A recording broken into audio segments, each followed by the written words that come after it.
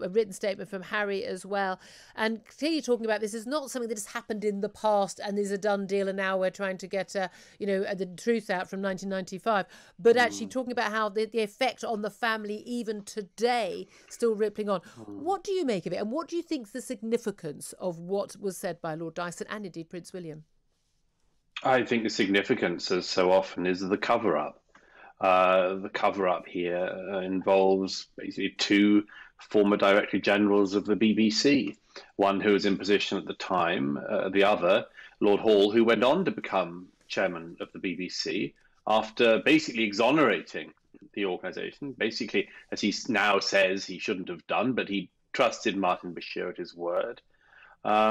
I think that's the problem. I mean, I think it's not just the BBC that does this. Most institutions, as your previous guest said, sort of try to cover over their traces if they do stuff that's wrong. But this is an extraordinary level of dishonesty by Martin Bashir that's been revealed. I think that if it was a journalist at one of our newspapers, the BBC would be calling for, full judicial-led inquiries, regulation of the press, and much more. But this was a BBC journalist faking documents to try to further, worry and make more paranoid an already very unstable, sadly, woman as Princess Diana was at the time. And I think it's an extraordinary level of deception. And if it was anyone else in the media or press, the BBC would be calling for heads right now. And wouldn't they just? I mean, this isn't, again, it's a very clear point made by Prince William. This wasn't a rogue reporter, and everyone's going, this is absolutely shocking. They knew it. There would have been people around him who knew it at the time. Certainly by 1996, they did an investigation. They knew it. The cover-up continued again and again and again. Even this has only come out not because of this Dyson report. The Dyson report has only happened because of reports in the press last year as a result of freedom of information requests, which, of course, were fought against for long periods of time. Is it possible that we now are going to see repercussions of this being far wider than maybe heads rolling, civil cases, criminal cases, all of which, by the way, costing millions of pounds that will come out of your and my taxpayer-funded licence fee? But are there also other repercussions in terms of the trust for the BBC generally and its role as a state broadcaster, its role in a position where they are able to basically insist that we go to prison if we don't pay the tax to pay for the BBC? I think what will actually happen, there are lots of things that could happen, there are lots of things that you and I might want to happen. I think that what will happen is that the BBC will successfully claim that this was one person in the past. You say it wasn't just a rogue reporter, but they will succeed in getting away with that claim. They will succeed in saying this is a long time ago, why dig it all up now, and much more. But as I say, I just return to this point. I mean, this is an extraordinary level of deception that went on. And if it had been any member of the press other than the BBC, we would be getting, unbelievable judicial inquiries and calls for the press to be reined in. And people will be talking about the toxic environment in Fleet Street and much more. Indeed. Just breaking news, the Metropolitan Police have announced they are going to assess the contents of Lord Dyson's report and decide whether or not any criminal proceedings will continue or will start. Yeah, I mean, whenever the police do something like that, I always sigh slightly. They quite like taking up investigations that somebody else has done and then announcing they're going to have a 10-year investigation of their own into it, and before you know, everybody's dead. So I wouldn't put too much hope in that. Interesting. Let's talk about, well, you mentioned, before long everybody's dead. We spend a lot of time these days dealing with people who are long dead. Anybody who's had a statue to them ever put up in this country seems to be coming under big question marks these days by the Woke Brigade. Yesterday we had a sort of a victory of sorts, but certainly a victory for the wrong reasons.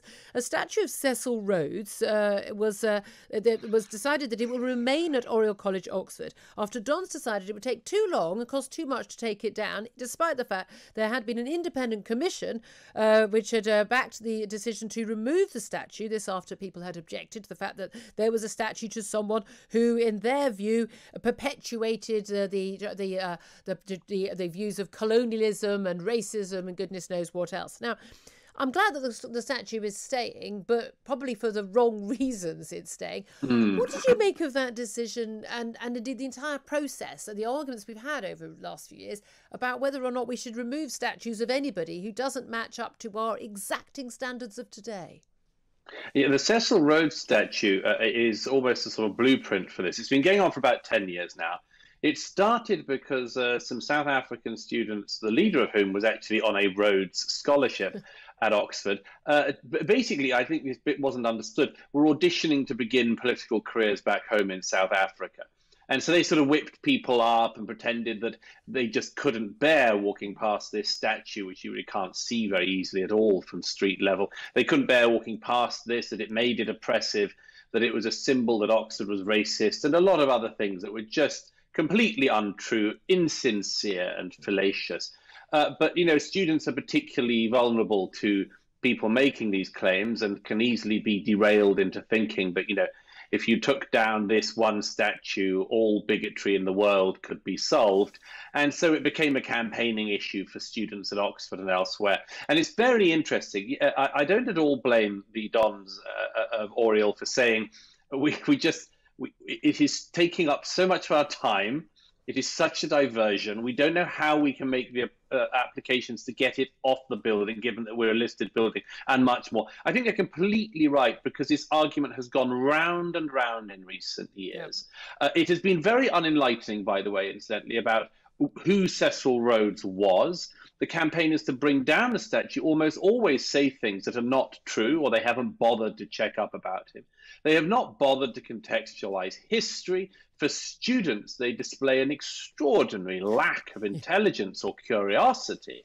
But they make these claims, and actually, we didn't have the debate that we should have had about it. We had a very one-sided campaigning debate that ended up being taken over last year by BLM activists, and I lament, apart from anything else, the unbelievable level of incuriosity that's been displayed. Last year, when BLM were campaigning around this, one of the BLM people said that Cecil Rhodes's inheritance and money should be used, for instance, to set up a scholarship program so that people could go to Oxford.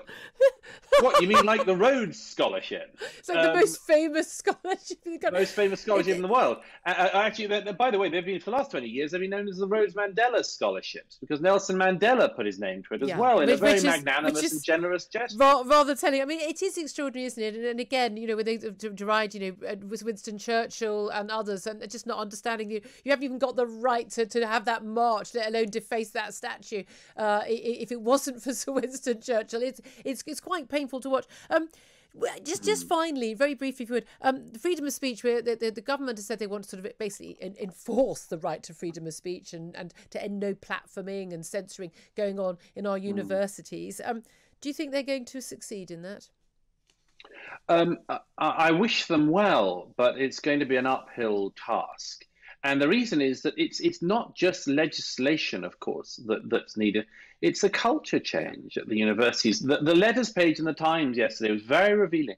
Prominent academics, but it was the few academics who do try to speak out, who wrote to the Times and said, the evidence is, if you're a Brexit supporter, for instance, and you were in university teaching professions, the evidence shows you would not share your voting preferences with your colleagues. So it's a cultural change that needs to happen in our universities. Our universities now have most young British people going into them. In that situation, this is no longer an elite thing, and therefore a left-wing elite cannot capture these institutions solely for themselves. Absolutely. Douglas Murray, it is always such a pleasure speaking to you. I always know that my listeners are just cheering you on. A voice of sanity and reason in the darkness. Always so good to talk to you. That's Douglas Murray.